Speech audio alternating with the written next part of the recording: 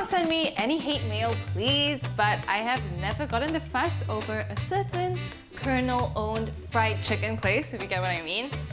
And I think I can probably do a better job at creating a fried chicken sandwich. So today, I'm making my Indonesian flavored fried chicken sandwich. You wait, it's good. In this spice mix, we're going to stick to Asian spices. I've got ground coriander and ground cumin. That goes in. Chili powder. If you want it to be spicy, you can add more. If you don't want it to be spicy, you don't have to add it at all. But I promise just a little bit really makes a difference. Garlic powder. It looks like quite a lot, but you want this chicken to be super flavorful. And finally, I've got some ground ginger. That gives a nice bit of warmth.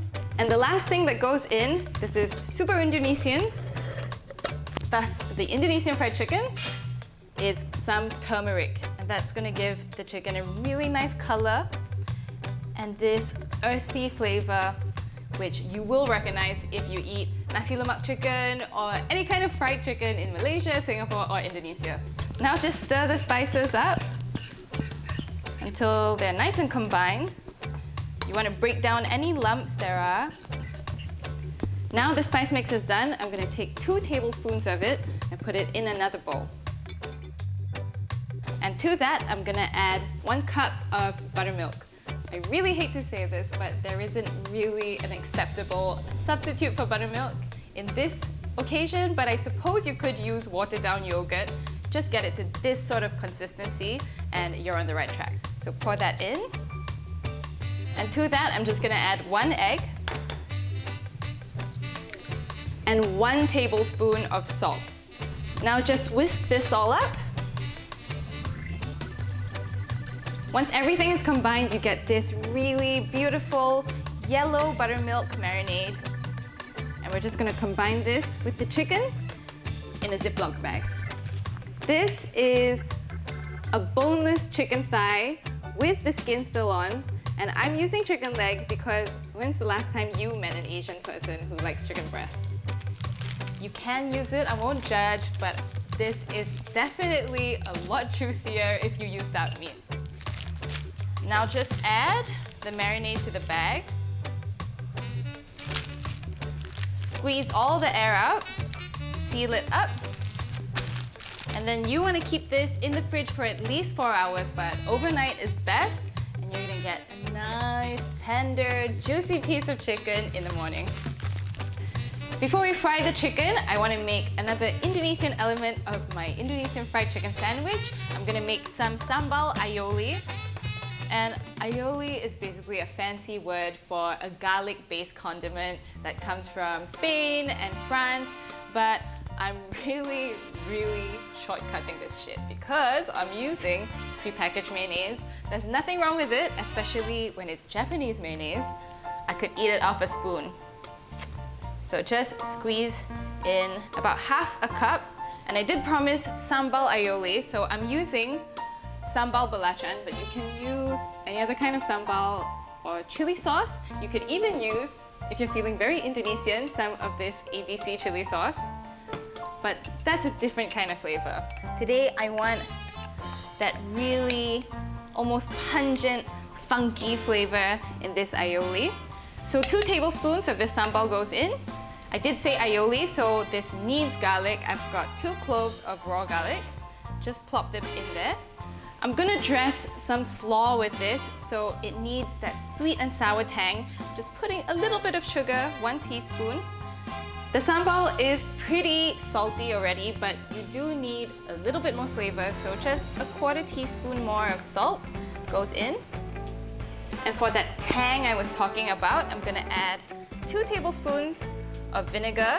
I'm using Japanese rice vinegar, but you can use apple cider vinegar or even lime juice would be really nice here. Now I've got my favorite kitchen tool. This is so useful. If you don't have one, get yourself an immersion blender and basically just whiz this until it's completely smooth.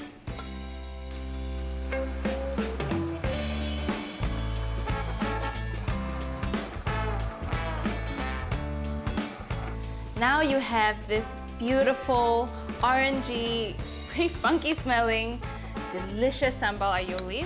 I'm gonna take about 1/3 of this and dress some vegetables. I've got some finely sliced cabbage and some julienne carrots. It's a really simple slaw, and this is gonna go on top of our fried chicken. So take a third of the sambal aioli that you've prepared, and then just toss up the slaw so you have a nice coating of the tangy, spicy sambal aioli on the crunchy vegetables. Now all my elements are basically ready to go, so I'm gonna fry some chicken and it's gonna be hot. Before we fry the chicken, I'm gonna make the flour-based coating, and this is what gets that chicken really delicious and crispy. So I'm using a 3:1 plain flour to corn flour ratio. I'm gonna add half a cup of cornstarch to 1.5 cups of plain flour. And that just decreases the gluten content. It gets it to be less chewy, more crispy. Every single bite of this chicken steak has got to be full of flavor. So 1 teaspoon of salt into the flour mixture. The remainder of that Indonesian spice mix that we made earlier. And finally, just to make things extra crispy, 1 teaspoon of baking powder goes in as well. That just gets the entire mixture to aerate a little bit better and you don't get that dense, floury taste. Just whisk all of these dry ingredients together until you get a nice, even mixture. And now we're ready to fry some chicken. The chicken has done its nice bath in the turmeric, the spice marinade. And what that brining has done is make sure that all the juices are locked tight into the meat so that when we fry it and we cut it, it's gonna be really beautiful and juicy. Just open up the bag, grab your chicken, and shake off any of the excess buttermilk marinade. And now drop it into the spiced flour mixture. You're gonna turn the chicken around a few times in the flour. You wanna make sure that you get flour into every nook and cranny in the chicken. You can use your tongs to press the flour on so you get a beautiful, sticky coating. Don't worry if the flour mixture and the batter is looking a little bit shaggy. All those bits that are sticking out, those are gonna be the really delicious crispy bits when it hits the hot oil. So once it's looking nicely coated, just shake off any of the excess flour and then transfer the chicken to a plate. Now I'm just going to take this chicken and fry it in oil that's been heated to 190 degrees Celsius. That is the perfect temperature for this recipe, so if you have a thermometer at home, use it.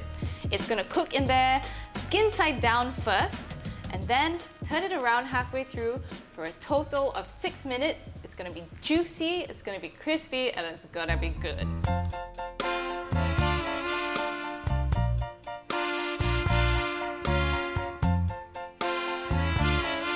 They say time waits for no man, well, fried chicken waits for no woman, so let's move fast. I've got a really beautiful, squishy, soft bun. I'm trying very hard not to squeeze it. And this is the base of my fried chicken sandwich. I'm gonna take a little spoon of the sambal aioli that we made earlier and swish it onto the bottom bun. Next, our beautiful, juicy, crispy Indonesian fried chicken. Some of the slaw we made earlier goes on top of that. For a little bit more Indonesian flavor, I've got some bawang goreng or fried shallots. And I'm just gonna liberally, and I do mean very liberally, top off the slaw with some of these.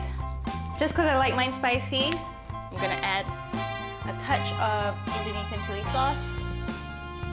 Now close this, give it a little bit of a squish, and prepare yourself for food porn at its finest.